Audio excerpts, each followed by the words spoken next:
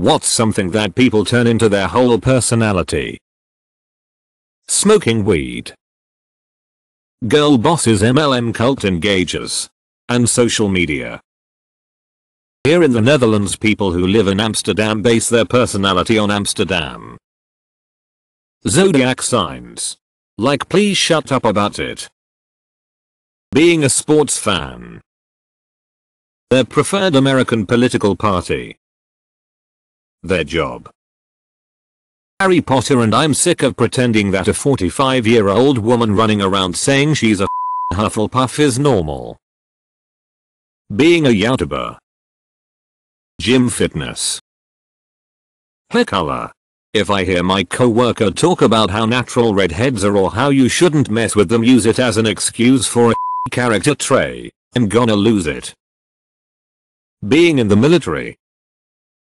Loving Disney. Born again evangelicals. Conspiracy theorist. Open your eyes. Do your own research. Their own perceived persecution, victimization. Being suppressed and personally attacked is who I am. Having kids. Their religion. Like, good for you, but you look like a walking cliche. TikTok. Being a boy mom. Going to gym. Having a certain car. Being an entrepreneur. Investing in crypto. Being a vegan. Man, the list could just go on. Guns. Faking mental disorders. Gets annoying when a kid is faking Tourette's or did for the sake of attention. Driving a Tesla. Spending too much time on the internet. There's some people that every joke, every turn of phrase, every reference is just a meme. The equivalent of people that would quote lines from TV shows, movies, but it's more widespread. Yes, I'm talking to most of you. Sorry. MBTI. Being from the country. Like, okay, we get it. Gender identity. Weed. You ever see a police officer's wife? It's crazy, but they turn their entire existence into being a police spouse. It's very odd. I have two neighbors that are police. The younger the wife, the more intense the alternate reality they create for themselves. The husbands never mention their profession, but the wives can't shut up about it and try and prove how much they know about local law enforcement. Being bloody vegan. Being a dog mom or having a fur baby. Their sexual orientation. CrossFit. Owning guns. Disney adults. Horses. Anime. Their affiliation with the LGBT etc. community. Being a mom. The thing people group idea they hate. When people really don't like something, they center their dislike of it in their life. See for example skinheads, Republicans, IMB neighbors, Luddites, activists of almost any type. They fight what they are against more than they promote what they support, because you don't need to be an activist for the status quo, gangs, etc. MAGA and similar fascist or pseudo-political ideologies. Being child-free. Also being a mama bear. Being confidently incorrect. Being a fan Elon Musk. Mental illness, sexuality, gender, smoking weed. People who own Jeeps. Being gay. Harry Potter. Depression. Unfortunately. I'm not shaming anyone who does. It's easy to fall into and hard to get out of because it feels so normal that you don't know how to be happy anymore, and the thought of change is kinda scary. That makes sense? I've been there and it sucks. Trump. Being petite. The word introvert. Hey guys, did you know I'm an introvert? Because yep, I sure am an introvert. Yep. Big time introvert right here. Hey, has two thumbs and is an introvert. This guy. Oh boy, I sure am an introvert. Did I tell you I'm an introvert? Yep. Introvert here. Absolute introvert. Oh, and as a reminder, I am an introvert. How do you know when you meet an introvert? Same way you know when you meet a New Yorker. Don't worry, they'll tell you. Crypto. Hating the popular thing. LGBT. Their sexuality. The generation they're born in. Religion. Being part of the LGBTQ+ community. Any immutable characteristic. You didn't work for it. Why make it your whole personality? Make your personality about what you've accomplished, not how you happen to be born. Being pregnant. Being overworked and barely sleeping. Pickup trucks. There are people that happen to own pickup trucks, then there are people whose pickup truck owns them. We all know the type: floodlights, mutton tires, grill racks, lifted, splash paint with a wax, and optionally a diesel stack coming out of the bed, truck nuts, and a circle. I get it. Print out business cards that tell people that you're a douche would be difficult to distribute on the highway at 70 miles per hour. But it might be more cost effective than your $100k Raptor. Being LGBTQ, especially the whole gender thing. Like, I consider myself non-binary, but I also consider this aspect of mine fairly unimportant, to be honest.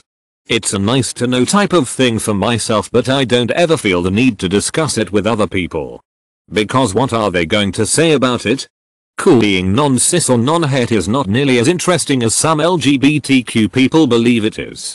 It's just one random aspect of someone's personality. There are many other aspects. For example, I'm probably a HSP, highly sensitive person.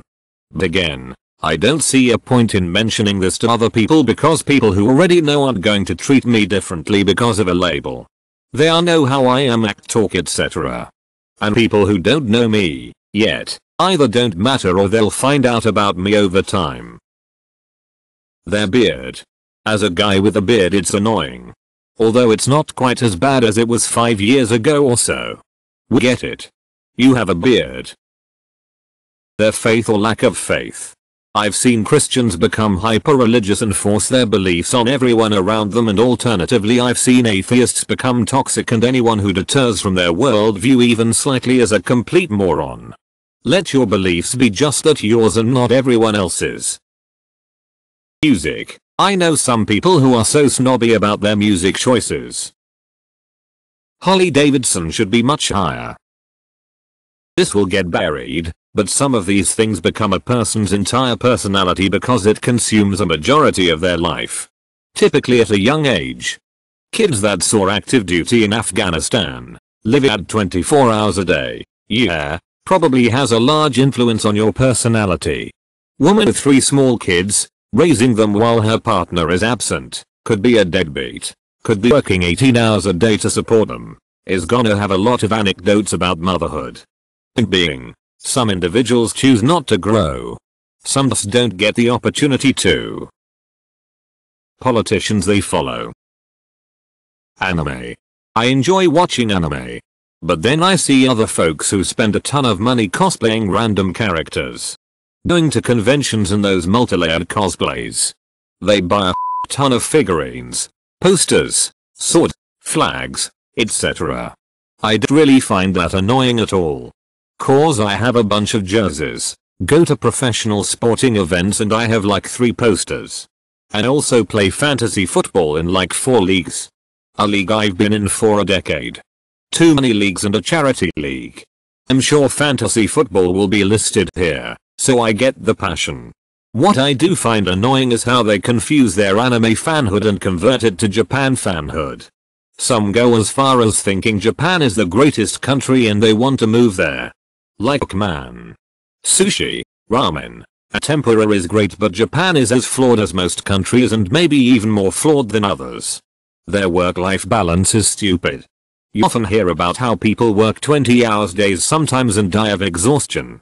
It's adding on to a declining population. Japan's population declined from 128 mil in early 2010s to 120 mil. There's also high rates of depression and a lack of mental health care in Japan. People aren't as opening as you think they are too. Not saying this is specific to Japan, I'm just saying that in Japan isn't as open as you think it is. Like, enjoy the anime. Scientologists. I'm in recovery and there are some people who make their entire personality being in the program. It's their entire life. I understand it for people who are new because some have literally had to change everything and they need recovery to be their life for a while in order to stay clean and stay alive. That's perfectly fine. But when you have 25 years clean and you still go to 6 meetings a week, go to every single event and your life entirely revolves around it, it might be time to maybe branch out a little. I've distanced myself from these people in the last few years. I stick to the few small meetings that these people don't frequent, call my sponsor when I need to, and have a handful of close friends. Other than that, I have an entire life outside of recovery. I have other friends, hobbies and goals to achieve and don't really talk about recovery unless I'm asked about it. I feel this is healthier. Drugs, drinking, CrossFit, diet, vegan, paleoorthorexic etc. Edited to say mea culpa. When I first posted this I thought orthorexia was more of an annoying lifestyle choice and didn't realize it was a disorder. My apologies for trivializing it. Politics, ugh. Jeeps. Religion, ugh. Broness. Money. Image.